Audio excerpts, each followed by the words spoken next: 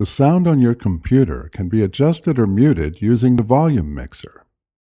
To adjust or mute sound on your computer using the volume mixer, move the mouse to the lower left corner of the screen, right-click, then select Control Panel from the menu. Click Hardware and Sound. Under Sound, click Adjust System Volume. Each audio device and application has separate sound controls and can be adjusted individually. Click the sound icon below the volume slider to mute or enable the sound for that device or application. Click and drag the volume adjuster up or down and then release it to change the sound volume.